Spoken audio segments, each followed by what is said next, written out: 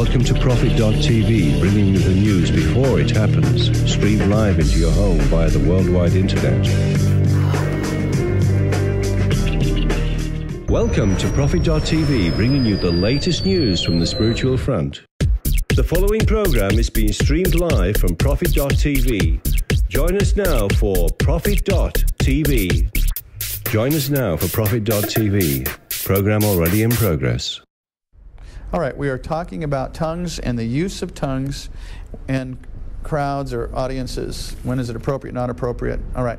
Now, do you think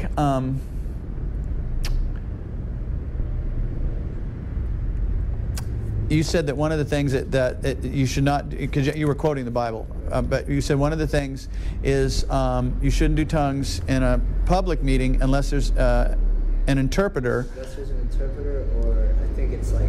And at the most, let two or three. Okay. Now, let me ask you a question.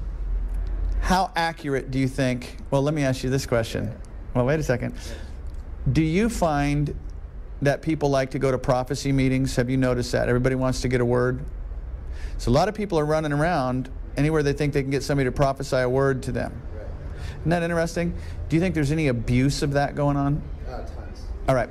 Do you remember when Jesus said, they'll say, there's the Christ, and don't go after him? Well, didn't Kenneth Copeland say, the Christ means the anointing? Okay, so therefore, we were pointing out a ministry the other day, it says you no longer have to fight the devil, blah, blah, blah, blah, blah. And it's, well, it's a wrong spirit. That's just not right, because there is a warfare, and you need to be always, Bible says, when seasons of refreshing, not seasons of warfare. Come on. And especially in this day and age, I don't know what they're talking about. But anyway, the person said, oh, well, there's still the Christ there. There's still the anointing there. There's still the anointing on their prophecy. And so these people run and hear this milquetoast prophecy that doesn't raise warriors, and they're getting prophesied, and they're running, here's the Christ, here's the anointing, here's the anointing. All right. Remember in Paul's day, do you remember when the woman who had a demon, and she made her money by giving psychic readings? Right. Remember that? And she said, these men are the God, from the Most High God, you know, boom, boom, boom. And Paul finally said, come out of her. And the demon was cast out of the woman who was running around. Okay, and then Paul got beat because the masters got upset because her woman didn't have any more power anymore. All right. What do you think happens when that woman had a big following? Do you know when people are psychics and they have a lot of people come to them? Do you realize a lot, I'm not just going to pick on women or men, but do you realize a person we were talking about earlier today, sometimes they get their emotional need by positioning themselves where they're praying for your healing, and they put themselves in that position. Do you understand that? What do you think happens? In other words, I don't know if I explained that. They get their emotional, they get their rite of passage. I am a worthwhile person. I have people love me because I am this. Right. Because I am the big, psychic fortune teller. Okay. This gives me my credibility. This makes me hold my head up. That demon comes out, they get with God. Do you think they're just clean? Or do you realize that they can fall right back in to, by the Holy Spirit, becoming somebody's private psychic? Mm-hmm. Do you understand that? Yeah. All right. In a meeting, do you have any idea how often people interpret tongues or prophecies by funny spirit? In other words, is what Paul said the global law forever and ever, or was Paul, by the Spirit of God, doing what this Paul, Don Paul, by the Spirit of God would do, depending on the parameters in the meeting? Right. See, I don't have somebody here that is coming out of being a psychic. I have had people come by, and I tend to not let them prophesy.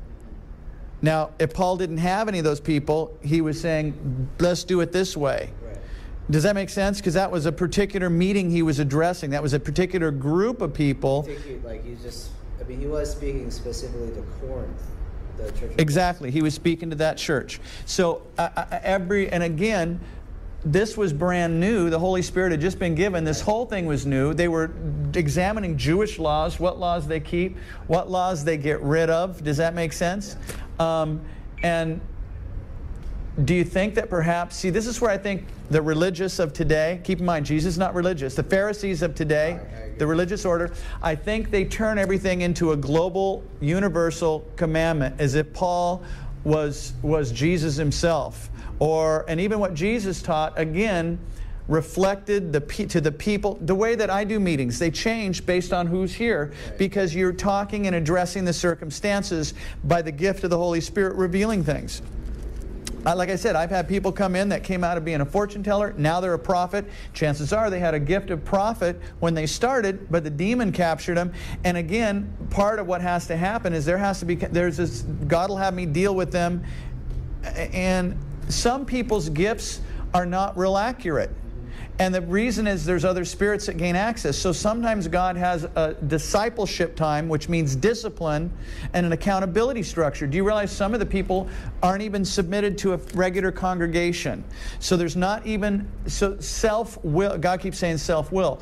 A lot of times self-will accesses the prophecies. Does that make sense? And it mixes with what God is saying. And if they're not in a discipled thing, they don't get that broken in their life. Because they're just self-willed and fine, I don't like it, they won't submit to authority. It doesn't mean that authority is better. It means that there's a nature, a spirit that does not want to submit. Once they can submit, they can be free of that spirit. Does that make sense? Yes. Okay, so even in the accuracy of prophecy. Now, do you realize in church today, even in the ones that are interpreting, do you realize that most prophecies always sound like everything else? Thus saith the Lordeth, thou shalteth cometh. Does that make sense? And I am coming quickly. Does that make sense? And they just kind of quote the Bible over and over because it's an acceptable prophecy that the religious, because nobody's really quite discerning if it's the Spirit of God, but it just sounds like the Bible, so it must be God. And do you realize I watch people prophesy stuff and take stuff that's not God, or God will say something because they don't recognize His voice. Why? Lack of intimacy. They talk about intimacy, but they don't really know Him. They know the religious spirit, and they think that that's Him. It's really amazing. So, in today's context, what I have found is that when you pray in tongues violently, you'll clear all kinds of clog away from you. When you pray in tongues violently, a lot of times, because it can be the Spirit of God driving demons out. The churches that have gotten beat up the worst are those that will not allow tongues in church. They're either totally seduced to sleep, playing total religious games, no miracles, no power of God, boring dead church. Does that make sense? Yes. I've watched churches get blown out of this territory when God sent the prophets in, because they had taken those scriptures and interpreted it to mean we do not allow tongues in our church, which is stupid. That's not at all what Paul ever said or meant. Paul said, I pray in tongues more than you all, and I wish you all would do it, not could do it. The fact he said would meant he was dealing with pride, stubbornness. I don't agree, I don't da-da. And I watch people take Paul trying to put some kind of sibilance in one particular meeting of people. See, I see into Paul, and as you read, what did he say to the church? Was it the Corinth? What was the church where the guy was sleeping with the guy's mother? Was that the same church? Corinth, yeah. Same church. All right, so there was major out of order in that church. So he was coming in with an apostolic which addresses and puts stuff in order. All right, well right now I don't know that we're dealing with that same issue here. So for it to be the living word and for it to be actually dealing, does that make sense? Can you see how it would shift? That's my point. Yeah. The main thing is praying in tongues will revolutionize a believer's life. It totally builds up your spirit, man. Does God, the Bible says God is not a man that He should lie, right? Jesus said, what did Jesus, God is a spirit. Jesus said, God is a spirit. The true worshipers must worship Him in spirit and truth, for God is a spirit. Does God communicate with us intellect to spirit, intellect to soul, or maybe spirit to spirit?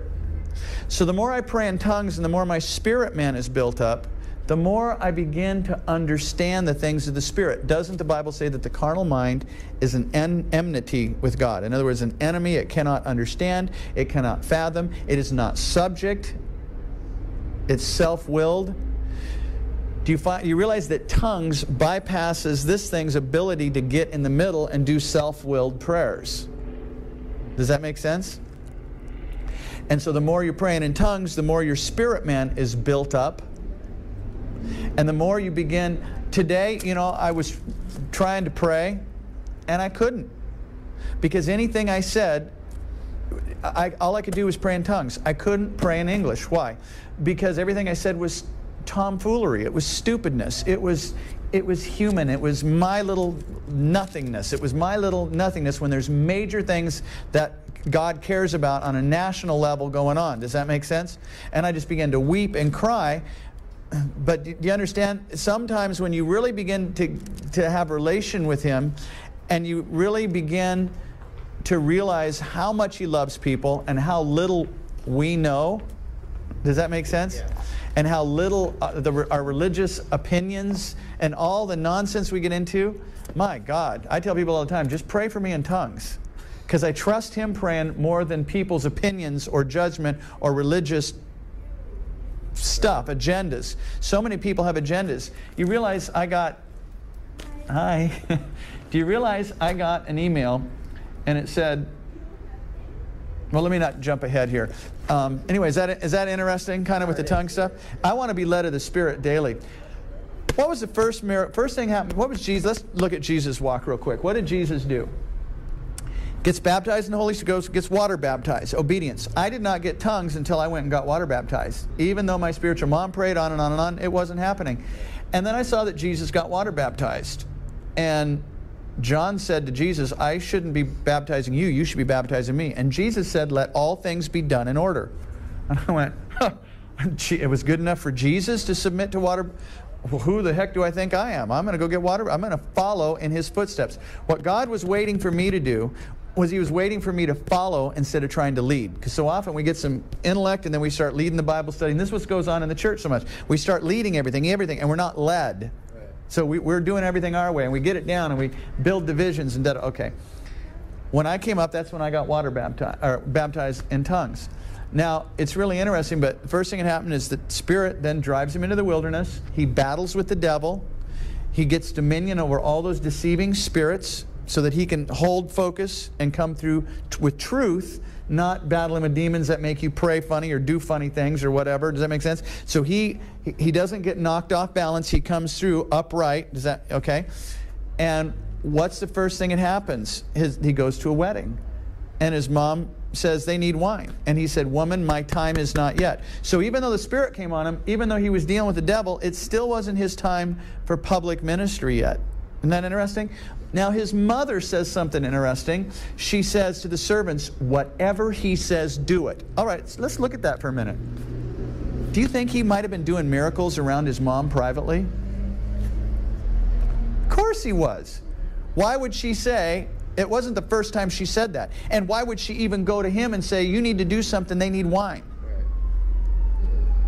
Remember, they read the Bible. They knew when the prophet prayed and the oil kept multiplying in the widow woman's. They knew what other prophets had done. Come on, when they said to them, are you Elijah, that prophet? They knew the scriptures. They knew the stories. They were looking, are you the one to come? They were looking for they were looking for the next prophet. Now, what I find very fascinating is I absolutely, because of her comments, indicates that his mom had... Are you cold? His mom had seen him do types of miracles. That's why, she said, hey, you need to do something. Hey, woman, it's not my time yet. In other words, don't reveal what we've done in private to people yet. It's not time publicly. It's fine that we did that and you got healed the other day. Does that make... Can you see that, or am I the only one that can see that? Why would she go to him and say, hey, blah, blah, blah, blah. In other words, you can fix this too.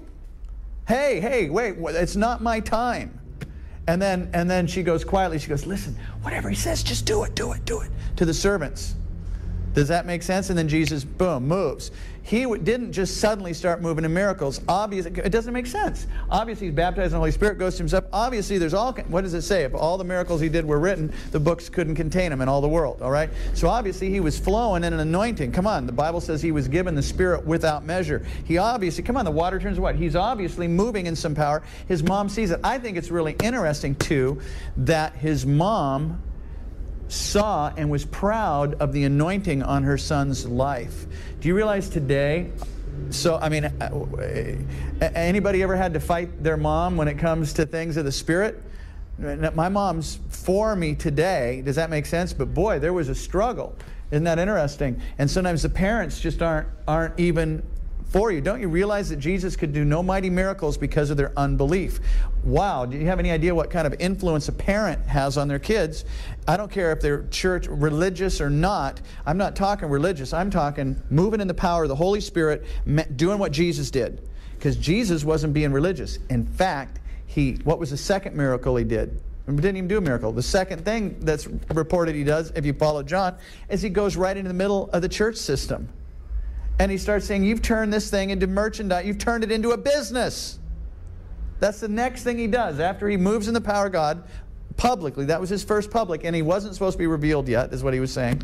He then goes in and just blows up the religious thing because everybody has turned it into marketing, merchandising, business, where there's no room for the anointing. Isn't that interesting? So I just find that fascinating. The main thing, if I could impart anything, is just to have a hunger, to know Him, not religion. Does that make sense? To know God, to know His voice. And I got news for you, He's not going to sound religious. He's going to sound like that voice you've been listening to ever since you've been a little kid. Does that make sense? Because He's been talking to us, all of us, our whole life. There's been other voices and other things, and you know what I'm saying, and different woundings, but God is always for us. He's always been talking to us. He's always had a call and destiny.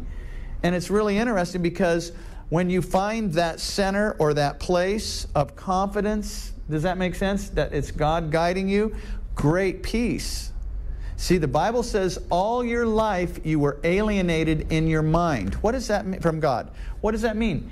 In your mind, you perceived you and God at odds or different. What did Jesus come to do? Break down the inner wall of division. So God wasn't trying to get us religious. Does that make sense? So that we could quote 10 Hail Marys and go through all this stuff. We've got an ancient text that's been interpreted, but the whole point of the text was to bring revelation or understanding about right standing with God, with Him, so that we don't see ourselves. See, in the Garden of Eden, they didn't partake of an apple. They partook of a fruit, which is an attitude. A fruit of your mind, renew the spirit of your mind, the fruit of your mind, the fruit. It was an attitude of judgment. Judge not, lest ye be judged. For by the same measure you judge yourself. So all of a sudden, when they partook of this attitude, they suddenly saw, my God, I'm naked, I'm a dump, I'm awful, there's nothing good in me, I'm a mess. We judged ourselves. God never judged man like that, but man judged himself, and that judgment separated him. He no longer could see himself in God's eyes or in the same place. But God all through the Bible says, Gideon, mighty man of valor. Gideon says, no, I'm a mess. He's judging himself. I'm messed up. I'm no good. There's nothing good in me. No, you're a mighty man of valor. If you don't believe you are what I say, you'll never be established. Do you realize that people in the religious orders, I'm saying that not just picking on religious, people everywhere, including those that are supposed to be getting liberated by this, but it's turned into a religion, they never see themselves in God's eyes. They see another image of themselves, or they try and fit a religious image, or worse yet, try and pray it onto other people or pray them into boxes. Does that make sense? Of religious control, which has nothing to do with what God's doing. What the actual scriptures do say is a mighty spiritual army. So your spirit man must be built up. My spirit man must be built up, because it's not a natural soulish army or a physical army. It's a spiritual army. So there must be great authority in the spirit. Not breaking rank. Everybody walking in their own path. Doing what? Minding their own business. Not minding each other's lives. What did Paul deal with again when he was trying to put some order? He said, you're being busybodies. A bunch of the women were running around, and I'm not picking on women, but they were getting into everybody's life. And Paul was like, look, go get married and spend that time with interacting with the children, and use that energy creatively. Don't use it to busybody and destroy and gossip and boy, what do we do? You know what I'm saying? I'm not picking on you guys at all. That's not what I'm saying. But isn't that interesting? Because we're back to the same thing. The whole point of coming here or to any church should be that there is no male or female. We're not bringing our male-female issues here. We're supposed to be laying that down, praying in the Holy Ghost, building our spirit man up, right? Because there's no longer, in the spirit, there's no longer male nor female. But a lot of times people don't. They want to come to church with their male-female issues, and then we do soulish things to cater to that, and we have a big congregation, and then we think we've done church. And we haven't even assisted in raising a spiritual army where people aren't minding each other's businesses, but when we need to come together and deal with major demons or witchcraft or stuff that's causing destruction in the nation. We talked earlier, and God's been speaking to me about this. You ever heard of such a thing as displacement theology? When a spirit goes out of a man, it goes through dry places, seeking rest, tries to come back 7 times stronger to return to repossess the land, the body. A body is made out of dirt and water, okay? Our body is made out of earth, right? God said, as it is in a man, so it is in a city. In other words, in the man of the Gadarenes. You remember the story, man of the Gadarenes? Jesus gets off the boat. The demonized guy meets him at the beach. What have we to do with you, Son of the Most High God? Do you remember the story? And he said, what is your name? We are Legion, for we are many. The guy had 2,000 demons in him. Have you come here to torment us before the time? And then they begged him, listen, don't cast us, here we go, out of this country. That was the territorial principalities in the guy living at the beach. You see that along the cliff sometimes here. And go up and watch the guys talk, and watch them at night. Watch them curse, watch them, the demons in them prophesying demonic things, because it's the same thing that we got along here. And this is a major gateway that influences Hollywood and influences major parts of the territory. It's really interesting when you start understanding the dynamics of a city spiritually and what causes influence. Tibetan witchcraft, Buddhism, witchcraft, American Indians, L. Ron Hubbard. You know, you go through lists of people that access the gateway and understand this stuff, but in the Christian church we don't understand, and that's what it says, my people perish for lack of knowledge. But Jesus talks about the gates of hell not prevailing. He talks about those that have been given the key to the bottomless pit. The key is a revelation, and when they open it, a smoke arises, and the spirits, when they enter a territory. Haven't you ever been from city to city, and every city has a different feeling? That's the ruling principality over the city. Eventually the sons of God meet Jesus in the spiritual clouds, in the altitude. Dethroned powers and principalities are seated in heavenly places, and there is no longer found in heaven a place for the devil. See, that's where we're supposed to be heading. But the religious spirit keeps people heading for the rapture, keeps them heading for, you know, constantly round in the circle playing church games. Does that make sense? What's happening is, while our nation is going in, I don't know if you know this or not, but the Islamic spirit and some of those spirits, those are some of the most oppressive spirits around. Very oppressive, horrible bondage. Do you realize it's the Spirit of God that, for whatever natural reason, penetrated into that territory? Do you realize as those spirits come moving back in the United States, are hitting people like Michael Moore with his latest anti-Bush, get him unelected, Fahrenheit 9/11, which just won at Cannes. Cannes is in France, Cannes Film Festival. France, let me tell you, the Tibetan witchcraft's been all through France, opening up Sam Mandalas and gates of hell and releasing demons. U.S. World News reported anti-Semitism is worse today in the world than ever before. 5 to 6 incidences a day of men beating Jews in the head with bats. The very thing that happened at L.A. when they opened up the portal here, I could feel demons hitting me. Scott Bauer got beat in the head, dropped dead of a brain aneurysm right at the feet of the prophets. And the worst fires in California started right after they did that particular mandala here. So there's been these things that these groups of people are doing. The Christians are totally oblivious. The pastors do not want to talk about it. Why? They're afraid. They don't understand it. You're either dealing with fear. Well, you're dealing with fear. You're dealing with pride of doctrine, of intellectual doctrine. You're dealing with the fact that people don't hear the voice of God. Does that make sense?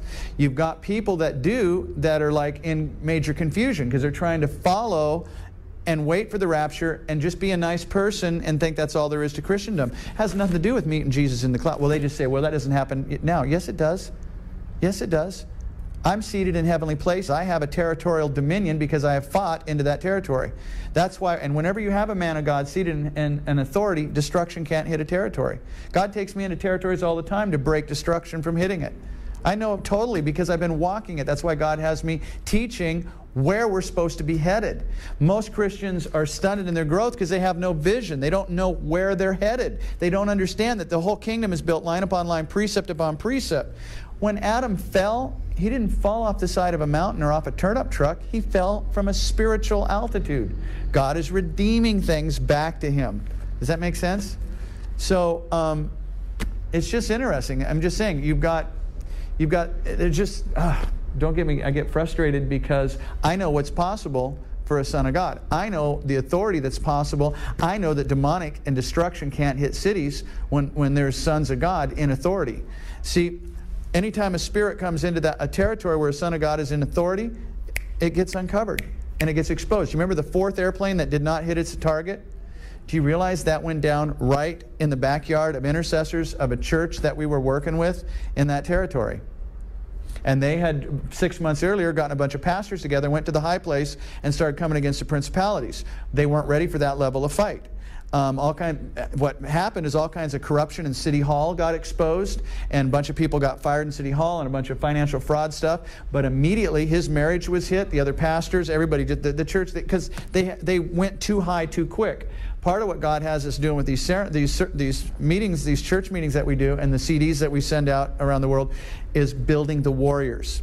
And the reason is, once we started identifying key targets and how by hitting and blocking and breaking certain things, why the nation was Antichrist, why the things were happening, and where you hit, we turned around to try to get the church. There's no warriors. They're full of fear. They're full of their own agendas. Does that make sense? So there were no warriors to hit the gateways or to guard the city. Ezekiel 22, I looked for a man who would build a wall and stand before me on behalf of the city. But I found, stand in the gap before me on behalf of the city. But I found none. Therefore, bam, the destruction hits the city. There's no spiritual shielding.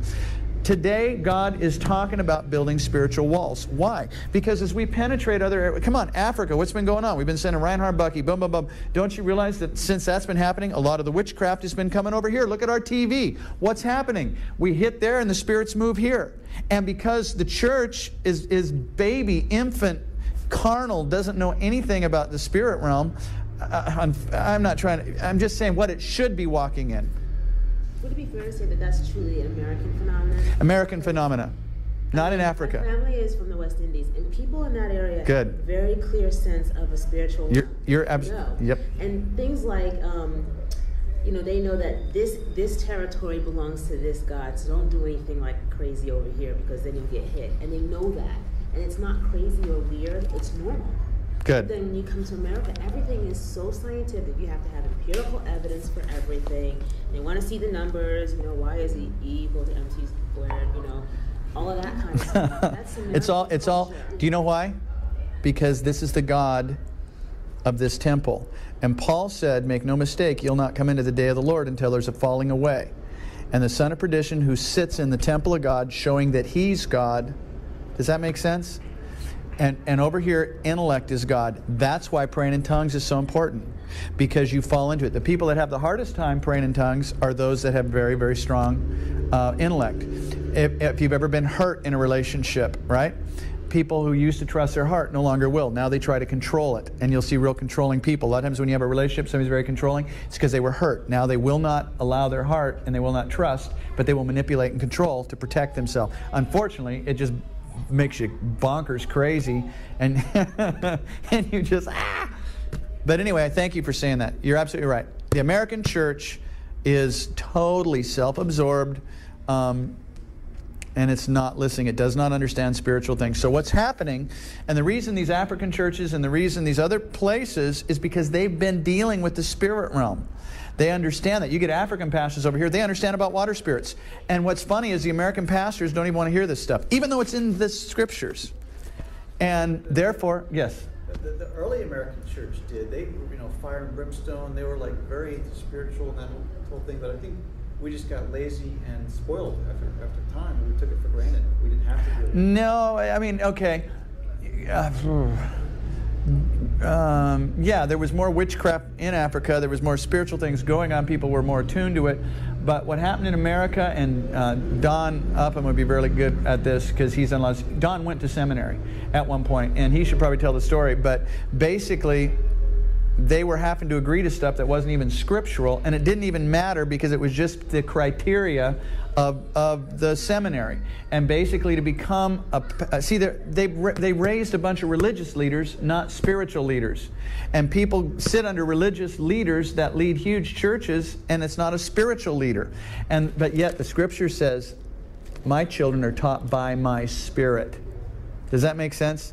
And so often you meet people that move in miracles. God would not let me go through that. He pulled me aside to teach me Himself. Why? Because we get caught up in a corporate idea of acceptable doctrines that we can EMC, E equals MC, that we can, okay, we're safe here, we're not getting too out of order. But the problem is, we're dealing with spiritual warfare. We're dealing with spiritual armies that are devastating the United States. And if the body of Christ, Jesus said the gates of hell will not prevail against the church. Since the gates of hell are prevailing against the American church, then maybe the American church is not the church Jesus talked about.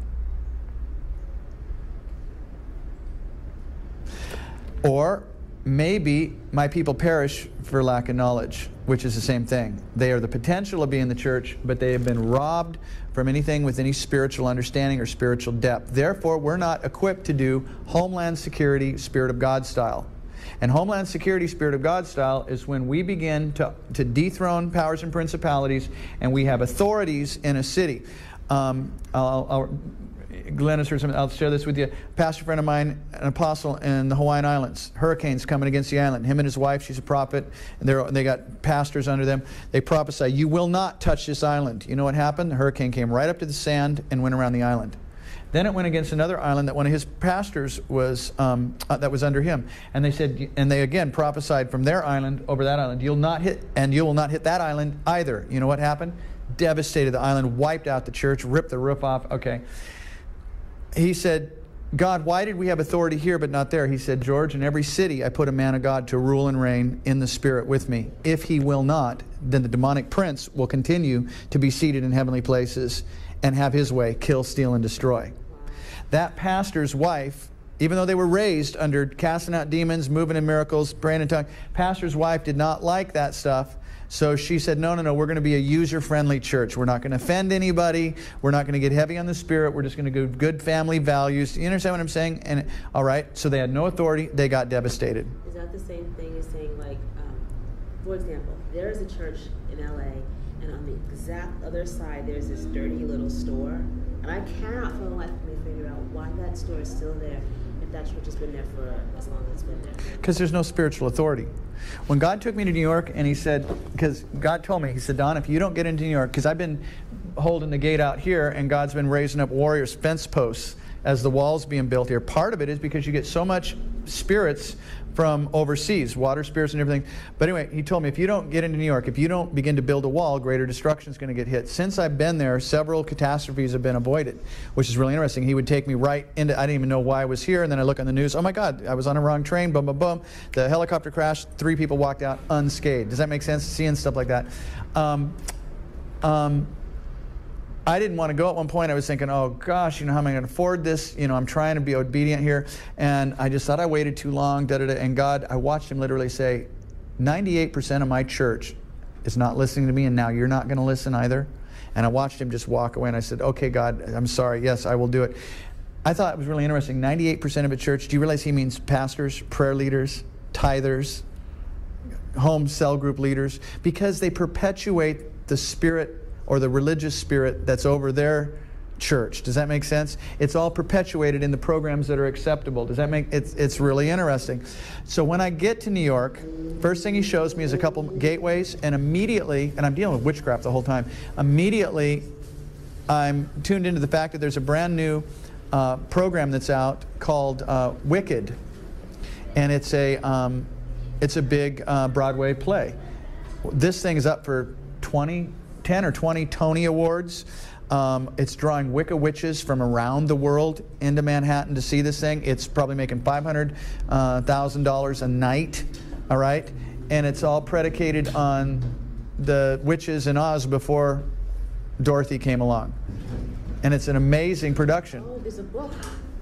Right, right. Now this is huge. Now you want to know where?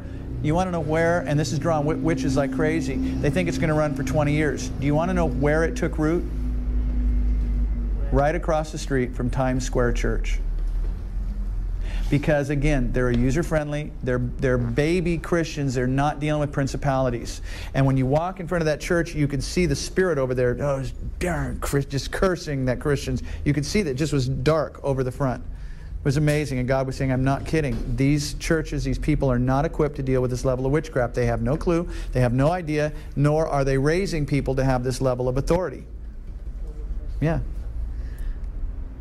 Are there intercessors for the body of Christ? Because I can just say that when you're underneath the spirit of religion, when you're underneath the spirit, religious spirit, it's like anesthetizing. You don't even know it's there. Nope. It's like it's so subtle. And it grows and it goes until you're totally bound and you can't breathe. You know, and the only way it can be broken is by the Holy Spirit. It's not like you can say one day, oh, you know, when you can, if you know it's there. But like, are there intercessors for the church? Is God doing something like that too? Part of what happens in the church, and I think this is also a waste of time. I should probably be nicer about it, but here's what I think happens. I don't know if I should. I mean, I want to use examples of real people to see if it can help to open eyes, but I don't want to just come against people because that, you know what I'm saying, it looks bad. But I know a pastor that dropped dead on the pulpit the moment that the mandala opened and the worst fires started. God had sent this prophet to him probably 6 to 8 times on key things because he had the ability to access intercessors worldwide. I know there were many prophets that he did not receive. Does that make sense? I know people that prayed for 8 years. I'm talking people that were in deliverance and healing ministries within the church. They prayed specifically for his pride to be humbled. I've got people praying for me constantly about, and it's like, what a stupid vote. His pride's humbled, he's dead. Now, you didn't affect the territory that you're in. You didn't break the poverty spirit nor the pornography spirit in the territory your church is in, because why? Church became flypaper. Everybody got self-absorbed inside the church, my position. I don't like what the pastor's saying. Well, I think we need to pray. Well, we need to. Do you realize church I was at in Northridge? Same thing. They decided to pray the pastor's secretary out, as if that was what was going to bring revival. No, so it was a sideways move. It didn't do squat. It hurt her feelings really bad. Does that make sense? It was totally, and people begin to manipulate within, because what happens, please forgive me, but I think women sometimes, I find it more in the women, they have their clique, they have their family, and this woman, and then they team up, and that one's out, and you know what I'm saying? And you get, and it's like, what the heck does this have to do with taking our city for Jesus, or blockading the destruction from manifesting and taking out kids? And I feel like, when's the last time you prayer walked over your school? You know what I'm saying? The neighborhood schools, you know, they're in there putting condoms on bananas. You know what I'm saying? When's the Buddhist and Tibetan witchcraft that was all through here was in the schools. The schools were running bus trips. They were showing them the demons. They were showing them how to do this witchcraft. What the hell are you praying in your little church? It's like a stupid flypaper. I'm sorry. Does that make sense? And I've got, like I said, I'm dealing with this situation right now where somebody's just praying over me, and it's like, stop it. You're hindering me from hitting the targets in the world. You know what I'm saying? It's like, do you understand? I'm sorry, but I get so frustrated because the church becomes so self-absorbed. See, we're supposed to come together Jesus style to get impartations, to try and understand if we're in some warfare, to get clear to the warfare, right? Or to get, if we need some deliverance or whatever, to get set to go hit the targets, go into the darkness, don't go into the church. Church becomes, half the times it's people that couldn't accomplish anything in the world, so they try and be a big shot in this little public group, and then they feel like they're special because they've got 20 people under them or 5,000 people under them. Does that make sense? And it's like, is God's objective to get everybody in the world to show up to my church, to sit under my opinion every Sunday, and I'm the world church pastor?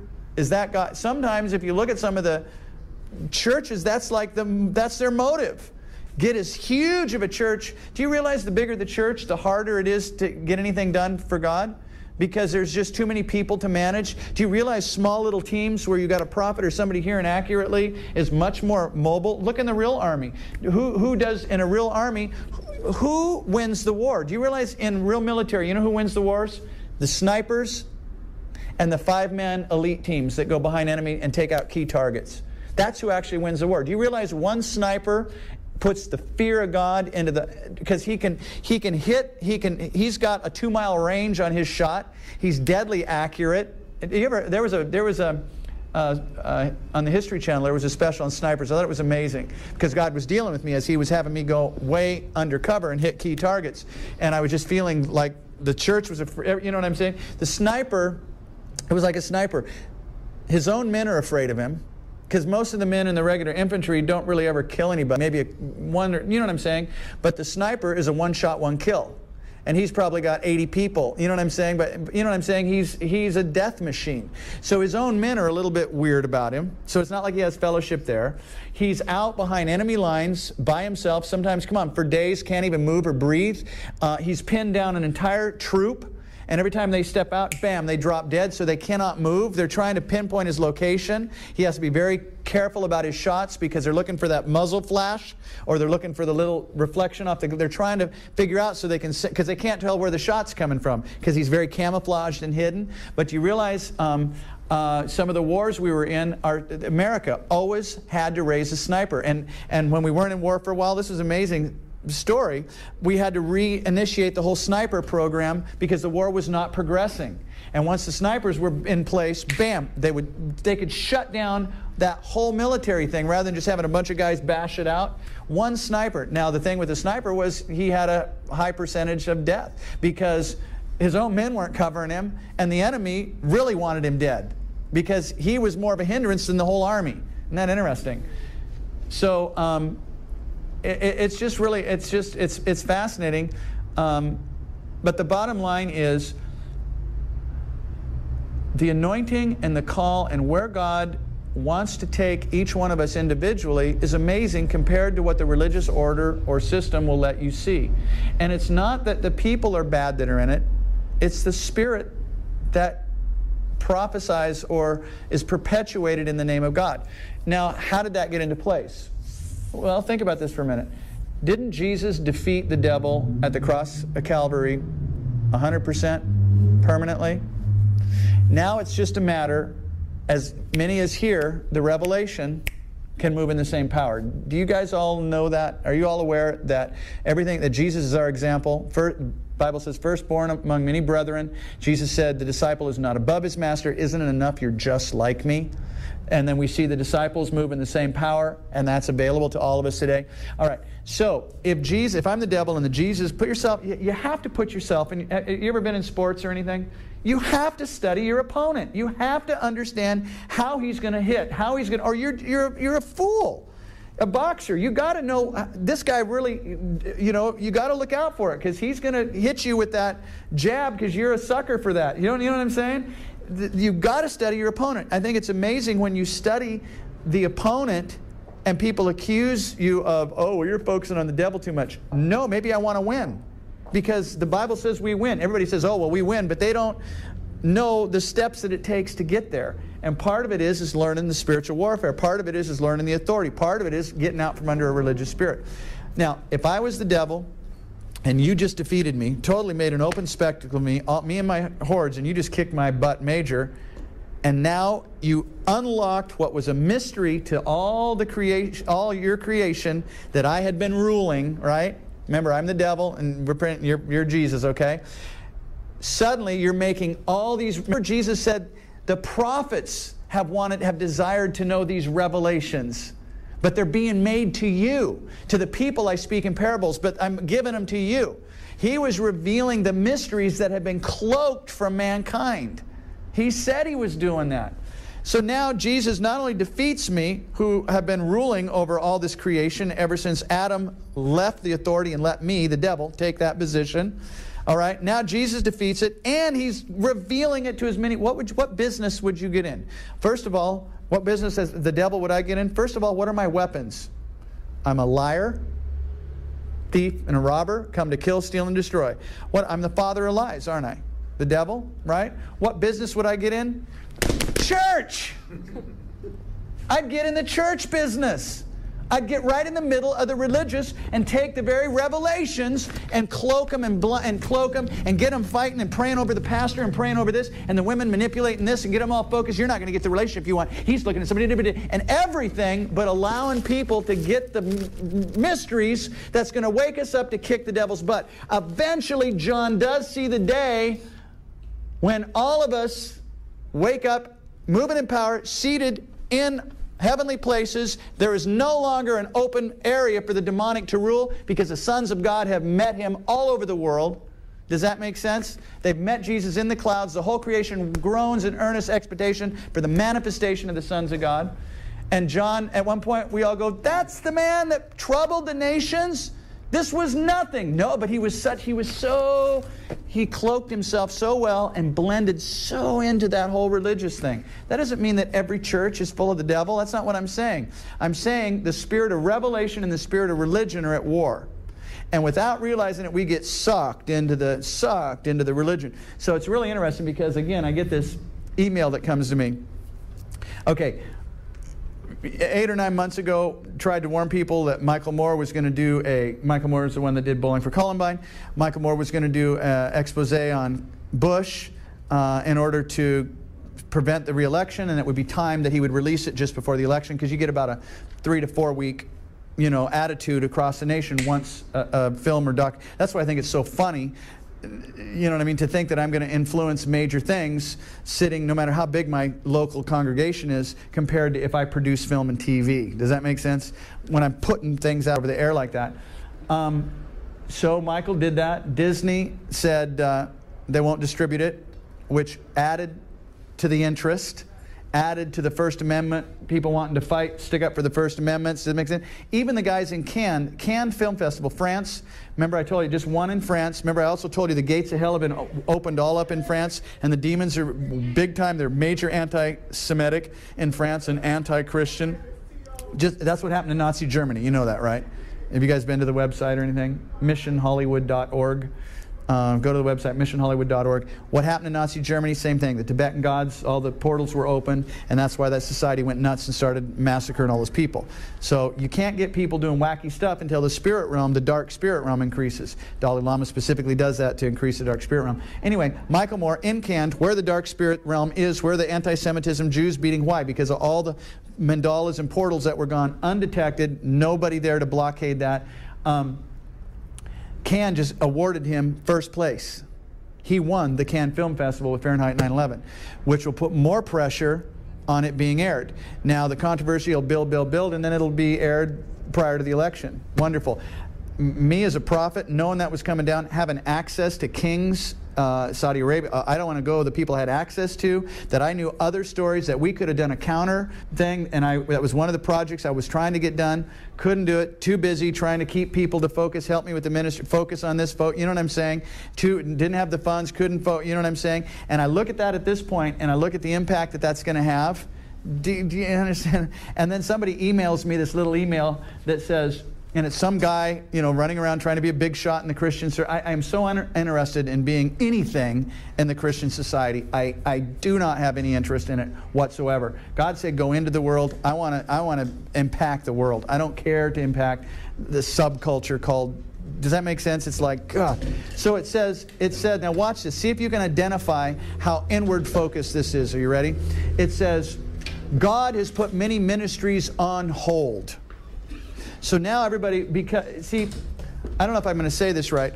Many people's ministries have become their business. And so now I have to manage my business. And what do? I know a church that I was at that God used me to keep them from going this way, but now they're hiring people, advertisers, to figure out how to market their church better, to increase their numbers. And I said, wonderful. What did you do in the city? What did you affect in the city? Does that make sense? I don't know about you, but anyway, this person sent me this email because I'm supposed to think, oh, well, that's what it is. Then I need to sit around more and pray, God, make my ministry better. God, and you know what I wrote back to her? I said, quit sending me this garbage. I said, I don't have a ministry, nor do I want a ministry. I said, I lay my life down so many hours a week to do what God asked me to do. Does that make sense? Period. Maybe if some of these other people would quit trying to make their ministry their job and just start being obedient to what God asks to do, maybe we could win some of these battles. Does that make sense? Isn't that interesting? But I was a little perturbed. I just kind of blew it off at that, because it's the whole point of that little inward prophecy is to get everybody focused again in the flypaper. Does that make sense? That has nothing to do. I said if people would lay their lives down and just listen and do what he says, things would go a lot better, instead of trying to, well, I've got to do this, I've got to build this church, I've got to do. I don't have to build nothing. I have to be obedient to what God wants me to do and do it. Does that make sense? God's told me to raise warriors up. He told me if you don't raise warriors up, this thing is increasing so much, we're not going to have enough authority to hold the nation. Homeland security, Spirit of God style, is the sons of God meeting Jesus in the clouds, dethroning powers and principalities, building spiritual walls to resist when the demonic come from our invasions. When we've gone into Africa, we were sharing a little earlier, when we've gone into Africa, didn't you notice as Reinhard Bonnke went into Africa, witchcraft, what were we hitting? Witchcraft. You notice how it increased in our nation. Notice how it went right on the mainstay. Why? It's displacement. When a spirit goes out of a man or a country, does that make sense? It just moves. We didn't have any spiritual walls built here because nobody understood. Certain ones of us were taking extra hits and going after targets, but taking down a target without having a wall. Do you understand in warfare, anybody ever heard hold the line? See, Mel Gibson's been being used for a long time. Go look at the Patriot. When they're in the fight, hold the line! You have to have a line of what you occupy versus what they occupy. Do you remember when we were soldier, when he called broken arrow? Broken arrow is when the line were broke. There was no longer a line. It was chaos. The enemy and everything was mixed. Remember that? Always in military, you have a line. You have a wall that you occupy. Do you remember when the walls were down around Jerusalem, they were a reproach before God? Why? Because walls are there to keep invading spirits or attitudes out. When our walls are broke down, we can't stand in faith. When our nation's spiritual walls are broke down, every kind of garbage gets into key positions. Who's been teaching about building walls? It's all through the Bible. We've got examples of it. You can't build a wall unless you have warriors built. We don't even have warriors built. And what we've been doing now is we've gone in here against the Muslim stuff or whatever, that particular demon spirit. Look at the attacks through Michael Moore and others that are manifested the spirit realm is using to take a Christian president out. Because he's got to stop Bush, because Bush is breaking up, by the Spirit of God, is breaking up a lot of that dark spirit. All right? But what's happened? 3.5 years ago, I knew we had a short window and we needed to advance the kingdom rapidly. And I watched people not receive the prophets God was sending. I watched people not hear what God was saying to do. Does that make sense? Keep playing the same game, going nowhere, inwardly focused. Oh, well, God, why is my ministry not going? Well, what about my ministry? And well, my ministry and you know what I'm saying? And everybody's trying to motivate their men. I don't care. I want to see warriors built up. I don't care about your personal lives. Does that make sense? I hope you can have successful ones. God bless you. But we're looking for warriors that can take some territory. If the sons of God do not meet Jesus in the clouds, do not learn how to dethrone the territorial spirits in the sphere of rule that God has given you, then you know what man will do? Then as the demons increase because there's no opposition and men start going crazy, you know what carnal man will do? Put a mark on them and try and control all their finances and try to control. Flesh will try to control flesh. Why? Because the sons of God did not become manifest because they were seduced by religious spirits and the religious system of the USA. Isn't that interesting? I don't mean to make it sound funky, but we don't have time to be playing all these soulish, churchy games. I can't believe that people can't see the day and the time and the season and the hour that we're in. You know, and now we're months away from the election. You've got major forces already set that know how to use the media, that are set into place. And I'm thinking to myself, what have I been doing? I needed to focus on media. I needed to focus on countermeasures. Does that make sense? God's given me several other things I need to do. Do you follow? And I get pulled off into doing the ministry things. Or I'm like, no, God told me, He said, you could waste your entire life trying to get the church saved. He said, I put you in a media city, go over the church's head and produce these revelations in film and TV. And my children that know my voice will hear it and be encouraged. And they will hear and they will raise up to do it. Isn't that interesting? You have a question. Those Nothing? You know, I did have a question. You know, talking about Jerusalem, with all this chaos, what are we doing to kind of like change that kind of lifestyle? I know the States, we live in this great country, but it all starts from that part of the world. The people killing each other every day. All right. There's a number of things that happen. So can I have a few minutes to go through? It's not a one answer. It's happened to look at a lot of phenomena. Okay, in the Bible, do you remember when the one woman was, I can't remember the exact story. I think she was sexually abused, blah, blah, blah, died at the doorstep over the threshold. Then they cut her body up and sent it to the 12 tribes of Israel, and all the men of to get them motivated to fight. They all came in and massacred all the men in that city. Remember that? Do you remember that story in the Bible? All right, if you do, okay, a couple of you. If you look later, remember Joseph, whose brothers threw him in a pit? As he passed through that city, they wanted to kill him.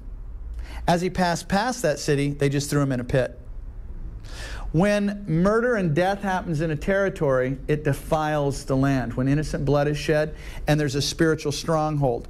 Part of trying to keep this gate open here was the farmers market massacre simultaneously, which is a major gateway. And God pulled me off the wall because I had taken too many hits by myself out here. And He said, if I don't pull you down, this next hit you'll die. You cannot. Your soul is ripped to shreds. You've been taking too much spiritual hits trying to shield this territory. And my church is not listening to my prophets. And He said, I'm going to use you as an example. He said, if you die out here, people will just say, yeah, he was a big mouth, he thought he could fight, now he's dead. And God says, I'm not going to let that happen. I'm going to pull you off the wall, but destruction is going to hit the territory. I didn't know about the destruction part. He didn't show me that, because if He would have, I wouldn't have come off the wall. I would have just fought and died. Does that make sense? And He just said, nope, nope, nope. I've got better plan. And He pulled me off. But then as He was talking to me and telling me how much He loved me, I said, I'm off the wall. What happened? And then, boom, big old raindrops, this big, started like elephant-sized tears. And I'm like, God, what's going on? Why are you crying? And then I get a phone call. 10 people just got killed over here. 2 blocks away, 2 blocks from here, 2 blocks. This is the gateway that we protect here. But God had pulled me off the wall. Again, too many major things hitting the city, one after the other. I don't even want to go into the stuff and why, and people praying against it. You just want to hear it. All right. Simultaneously, right after that effect, same thing happened in Manhattan, New York, with the Staten Island ferry. 200 involved, just like here, 10 died. All right, I went to Manhattan, New York to find out. Sure enough, it's a gateway. That's another gateway, the way Manhattan is set up, coming into the territory, into that territory. Again, the innocent blood has to do with defiling the land. I don't completely understand it, but it opens up a demonic access or strengthens that authority. No matter what happens on the gates of hell will not prevail against the church. I started this as a meeting because I did not want to be called pastor, and even though I'm licensed pastor, and yes, we're licensed as a church, 501(c) and all that stuff, I just had seen, I didn't have any pastors that I respected. And I said, no, God, I don't want to be called a pastor. Pastors are people that don't hear from you. I hear from you. I don't want people to lump me into that same category. And I don't mean to say that at all, but if there's any pastors listening and you don't hear from God, you need to get underneath prophets, or you need to get serious with your own walk so you can start delivering God's message and not the religious agenda. Does that make sense? But anyway, God rebuked me because I wasn't telling people it was a church. It was a meeting. I just said, and God said, He said, I'm considering repenting on taking Hollywood. I said, why? He said, because the pastors in the city are not receiving the prophets I'm sending, and the prophets aren't doing what I told them to do. How can I take a city when nobody's listening to me? And I said, what, God? He said, I told you to start a church. I said, I started a meeting. He just said, I didn't tell you to start a meeting. I told you to start a church. And then I understood the gates of hell will not prevail against a meeting. No, against the church. The reason our church is in this building is because we're right on a major gateway. When the Tibetan witchcraft came to pour the sand mandala to make the water bitter, it was right there. And what was it, 2 or 3 of us were there. I ended up running right in the middle of the thing. I mean, not on my watch, you don't. You know? Every time they try to throw it in the water, the wind blew it back out. Okay.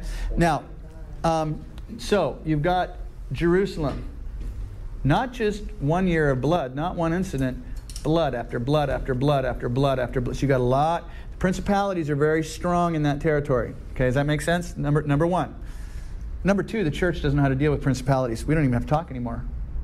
We're done. I mean, I'm going to go ahead and go further, but that in and of itself, we're done. How they don't know how to deal with principalities. The people going over there don't know how to deal with principalities. They don't know how to undefile the land. We're done. They're doing it all in the flesh. Okay, we'll keep going though, so you can get a ballpark idea of what's happening. You've also got human will. The Bible says we don't pray against people. People are not our enemies. We pray against the spirit realm that influences people. I'm fighting something right now because I've got a person praying against my will because they want me to be their husband. Why? Because they're listening to a demon. Does that make sense? Now it's their will putting pressure against my will. So it's been a real pain in the. It's not just funny though. It's really unneeded. Do you realize that the devil's favorite thing to do is to use our anointing against each other? And that's why God gives us rules. We're not fighting against flesh and blood. Pray against the spiritual influence. Now, you've got major hatred. One man has generational hatred of another man, and that is perpetuated. An eye for an eye, eye for an eye, eye for an eye, eye for an eye, eye for an eye. And Jesus is the one that says forgive. Why? Because you got to break the chain. Somebody has got to stand up and break the chain. However, that is one human's will against another will. Yes, it's blinded by spirits, hatred, and they can't see Jesus, but they can't see Jesus because the principalities are too strong. And the church doesn't know how to deal with principalities. They don't understand what prophetic assault worship is. Do you realize we were demonstrating taking prophetic assault worship, conquering an atmosphere, putting it 1.5 blocks from the world's largest film market, and we controlled that film market atmosphere, and they wanted family values. We were set to do that a second year in a row with Charisma, but the competition, if you will,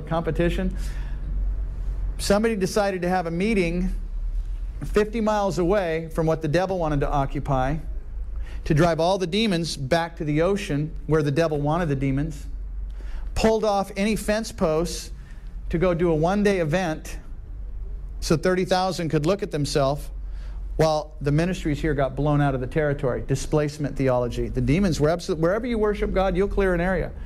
Why don't we go clear our whole point is, why don't we go clear the areas that the devil's trying to control? It's not can we throw a big meeting, but see, a $1.5 million Rose Bowl giveaway does not change a city.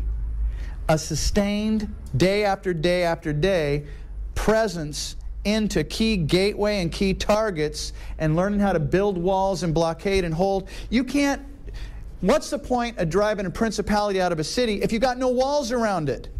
You build your walls, then you drive the spirit out, and then you keep your wall fortified to make sure it can't get back in. And if it's hitting the south gate, you send some extra do it like a real castle. Come on.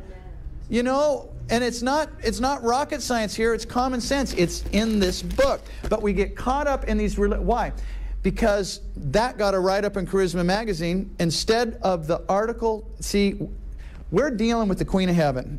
Leviathan, Queen of Heaven, Yamanja is what they call it in Brazil. It's that African water spirit. And that thing is in the middle of the religious system. Do you think that thing wanted the body of Christ via Charisma magazine to understand we could go into the darkness? What a concept. Take our worship right next to the very key time of decision making. American film market, $500 million worth of films that influence the spirit of the world for the next 3 years. Whenever there's certain times. How did I know that's important? Because the demonic every year would come in super heavy during that. And I started thinking, why is the atmosphere getting so heavy right now? Because the demonic has to control it. And in those years, witchcraft, sodomy, horrible, that was the offerings that were coming up at the shows. And people under those things would yeah, that's what they would buy. We began to understand, Jesus wasn't kidding when he said go into the darkness. How many times have you been invited to a Christian retreat? Run away! When's the last time you were invited to the beachfront, to a gateway, to throw an advance? Does that make sense? To advance the kingdom into the territory. People go, I don't know, Santa Monica's too hard. I don't want to come in there. I want to go find a soft, cushy life. Why? Because that's what I learned church is all about. It's about the presence and the love of God and the soft, cushy life. And that's why we go to church. And you don't have love in your ministry. You're I'm kind of like David, aren't I? No, David loved God. No, David had a heart for war. No, wait a minute. No, David, everybody said, stop, well, we have the heart of the Father. We just like the love. Hold on. No, you have the heart of the mother. The heart of the Father kicks friggin' devil butt. And it doesn't put up with destruction hidden. You've got, I like the Charmed episodes. Charmed, the witchcraft show. Why? Because the church didn't listen when I can't pick on that pastor anymore, he's not around, but they wouldn't listen when I tried to get intercession to stop some of the shows because we knew the sources and the focal points where they were being inspired from. You hit something during inspiration, you don't wait for it to be a moneymaker. But anyway, it's interesting because in that show, they still did the white lighters, which were kind of like Christians, it's supposed to be, but everybody knows that Christians are religious. Which is unfortunate because we need a makeover in our public image. That's not going to happen if some of us don't do what God told us to do and do the films and TV that will start putting in the right image. So that's why I need to stay focused. But anyway, at least they had the white lighters. They had the bad witches and the good witches. Because, see, witches have power. Christians don't have power. The whole world knows that. Christians have condemnation, judgment, gossip. Does that make sense? And immoral relationships and sodomizing kids in the priesthood. And the world knows Christians are whacked out. The last thing the world thinks is that Christians have power. Isn't that funny? So they're trying to produce these concepts within their understanding. Well, we're a good witch. I'm a white wizard, and I'm not a bad witch. Anyway, so it's interesting. But in that, while they're talking, basically their lives are set to shield and protect territories. Oh, it's amazing. And then they talk about the innocents. The innocents are all the people in the street that don't know anything about the spiritual understanding. They have no idea what's going on in the war in the heavens. Remember the Bible said, the prophet, it's a little black book. In the future, there's going to be a little black book. It's sweet in your mouth. Jesus loves me, this I know. And it's bitter in your stomach. It's because you get opened up. And I remember when I first saw demons cast out and realized, oh my God, there's demons. Oh my God. I mean, life was like, for about 2 weeks, it was like, But then, I cast a demon out. And then I got a revelation. My whole life, I've been going through horrible torment with things not working in relation, and it's been these screwy-ass little demons getting in the way, and I have authority to crush you now. And I went on a rampage, man, and I thought, no, life just got great. And I got excited, and I started going to every meeting while they talked about, one day we're going to see the miracles, one day. And I'm like, one day my foot, come here, boom, pass, shata, kora, come on. You know what I'm saying? And I was like, come on, what is this stuff? You having coffee with the devil? I like what Bob says. If you're not praying in the Holy Ghost 8 hours a day, you're having coffee with the devil. We need some spiritual warriors built up. We need some understanding. We need people to quit minding each other's business. Does that make sense? I don't know where people are getting this idea that church is about dictating moral agendas. You ready for this? Are you guys really ready for this? I'm not trying to put people in an unmoral place, but I want to get real with the Bible here. Why? So that we can get refocused at maybe what church is supposed to be, which is moving in the Spirit, not minding each other's business. Let me see. David had a heart for war. God didn't seem to care about his relation status.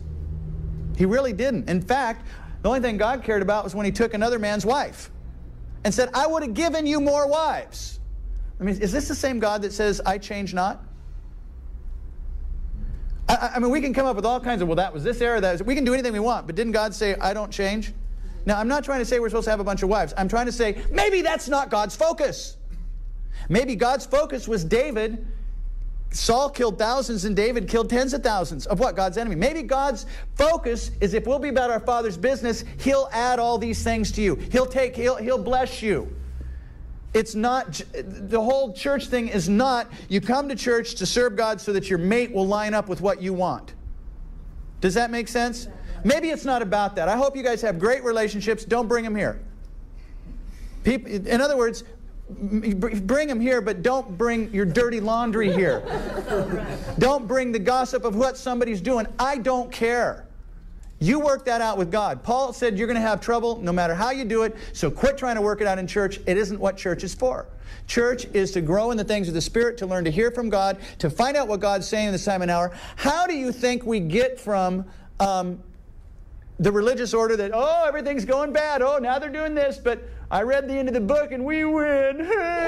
How do we get from that messed up loser attitude that can't see anything, it's 10 years behind, to the place where we're ruling and reigning and winning?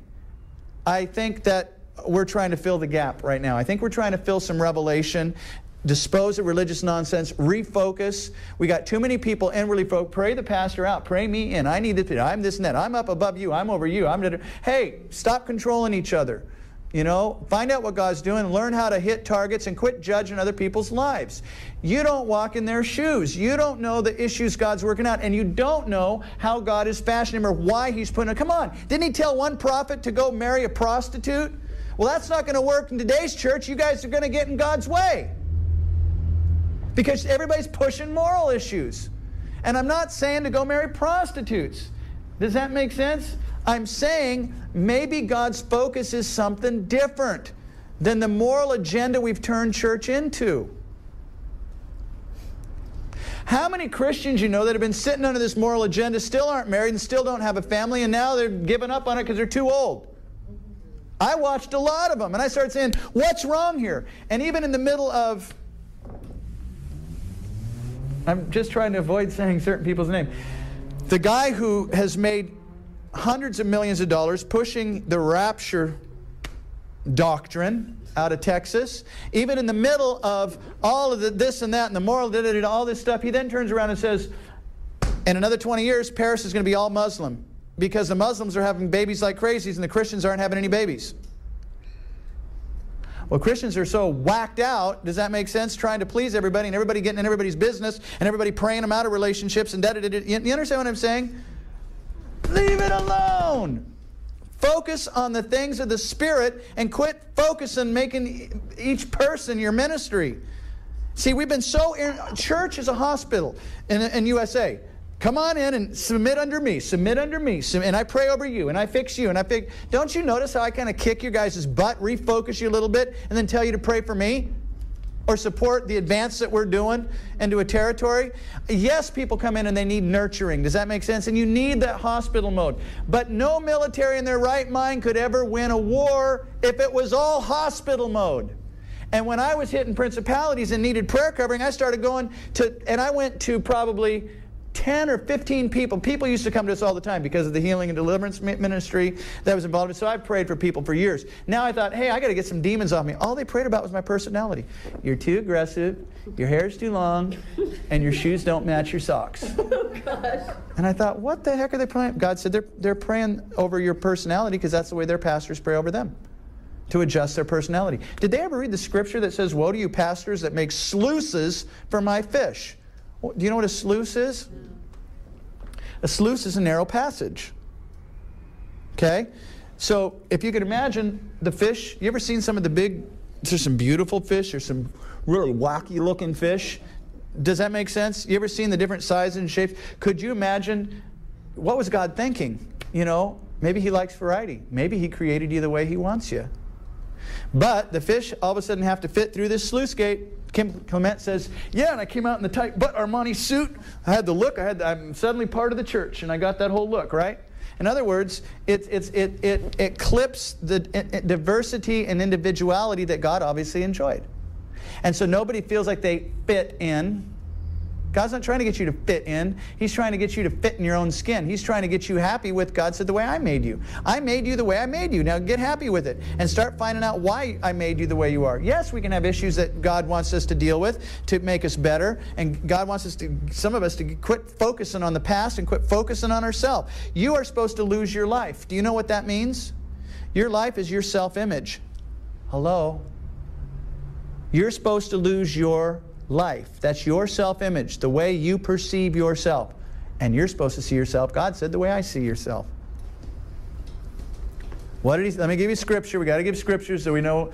Gideon, mighty man of valor. Gideon said, no, I'm a wimp. I'm a loser. He even had a song. I'm a loser and I'm not what I appear to be. And he sang it every day. And that was the tone that went around in his head. And God said, if you don't lose your life, you won't find life. If you don't believe I'm what you said, you will not be established. There has to come a time, I don't care how many churches you go to, I don't care how many people, look, I'm a Christian, I go to this church, I'm part of Jack Haber. I don't care who you follow or what. I don't care how many spirit-filled, tongue-talking badges you have. If your self-image has not left, Jesus isn't your Lord. See, Jesus is your Lord when His image is your image. Otherwise, you're personal hurts and pains, an image from the past, does that make sense? That's your Lord. Because that's what motivates how you see yourself, what you will or won't do. Gideon wouldn't go lead an army because he was a wimp. But once he started to believe that he was a leader, he would do something he wouldn't do in the other mindset. God can't get us to do great things when we see ourselves a wimp. Don't try and do anything great in the church, religious structure, because it'll tell you you're a wimp. It'll tell you you're a dumb sheep. Now get in line. You must be one of those goats. I remember, just as a funny side note, for example, I was always taught, get up front, get next to the anointing. I mean, that guy comes in there, man, get next to, yeah, pull on it, touch me, right? And so I remember being ushered in and sat down in a large church, and I said, excuse me, I think that's a polite way to do it. Excuse me, could I sit up closer? Yeah, self-willed, can't submit to authority, huh? You must be one of those goats. Sit down back in the back row. And I sat down there as a young believer going, am I being rebellious? And it just has a way of beating the whack out of you. Does that make sense? It didn't build me up. It didn't, you know what I'm saying? I wasn't trying to be I was trying to get next to the anointed. I asked polite, could I sit up closer? But why was that happening? Because in that church, there was major control spirit from the head down. Everybody submitted and controlled. So all the way down to the ushers, without seeing it, they weren't perceiving my heart. There was no real communication. They were seeing through the religious veil that was started at the top. Isn't that amazing? I'm not trying to I'm trying to kind of open some eyes and bring some understanding how stuff works. You ever heard people say, pray for the peace of Jerusalem? All right? Who said that? Anybody know? It's in Psalms. Huh? It's in Psalms. In Psalms? And was it said anywhere else in the Bible? I thought Jesus said it. Yeah. I don't know about that. I know it's in Psalms for sure. Okay. When God is talking about praying, what's he say? Pray in all faith, doubting nothing, and it'll be done for you. But let not a double-minded man think he'll receive anything. Jesus said, assuredly, I tell you, if you speak to that mountain and do not doubt in your heart, do not doubt, what you say will come to pass. When God was teaching me faith, we did this in the Bible. Remember, we went through the first chapter of Genesis. First chapter of Genesis is God's prayer. The second chapter is the manifestation of the prayer. And that's why a lot of people miss it, because they don't understand that whole thing. All right? And John points that out. In John, in the beginning was the Word was with God. He's talking about how prayers. How does God create? God speaks, then he sees, and he only sees it good. No doubt in his heart. He speaks it. It's not manifest yet. Now he sees it in his mind's eye, and he sees it good. Jesus said, my words are spirit and truth. Though all heaven and earth pass away, what I say will come to pass. Then he basically goes on to say, the only difference between you and me is you still doubt because you don't know who you are. Where do you get that? That's not in the Bible. Well, I read between the lines a little bit. Well, you can't do that. Well, okay, you tell me, if you take, assuredly I tell you, speak to that mountain, do not doubt in your heart, you'll have what you say. Jesus just told you that if you would do it and not doubt, you too, your words would come to pass. My words are spirit and truth. Though all heaven and earth, mine will come away. What's the in between the line part? The difference between you and me is I don't doubt and you do. Can you see that? Did you guys follow with me? Did I do it too fast? Jesus says, assuredly I tell you, if you speak to that mountain and do not doubt in your heart, you will have what you say. It'll come to pass. Right? So he says if you doubt in your heart, it won't come to pass. When Jesus said, my words are spirit and truth, though all heaven and earth pass away, my words will come to pass. Doesn't he also say, I'm the firstborn among many brethren? The disciple's not above his master. Isn't it enough you're just like me? So he's trying to shift you into that place where your words will come to pass. Can you see that? You've been watching Prophet.tv. Please join us next time as we continue to bring you cutting-edge spiritual technology. If you want to have your spiritual weapons sharpened, be sure to tune in to the next episode of Prophet.tv. If you'd like more information, call 818-994-4007. 818-994-4007. You've been listening to Prophet.tv. You can join us live right now on the World Wide Web at Prophet.tv. Again, www.prophet.tv is where we sharpen your spiritual weapons using the latest in spiritual technology. This is Seamus from Dublin, and you've been listening to Prophet.tv. Please join us next time as we continue to bring you the latest in cutting-edge spiritual technology.